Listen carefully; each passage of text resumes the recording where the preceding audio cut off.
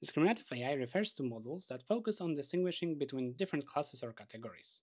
In simpler terms, it's like a tool that learns to tell the difference between things. Imagine you have a bunch of photos of cats and dogs.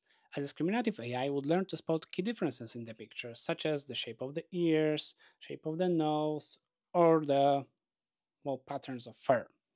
Once it learns these patterns, when you show it a new photo, it can decide whether it's a cat or a dog based on those visual features.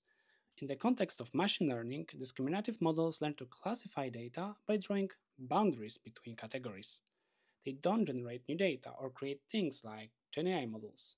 They simply make decisions based on what they've seen before.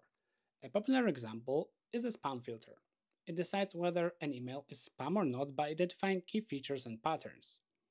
How about you? Have you ever noticed any discriminative AI in any products you use every day? Let me know in the comments.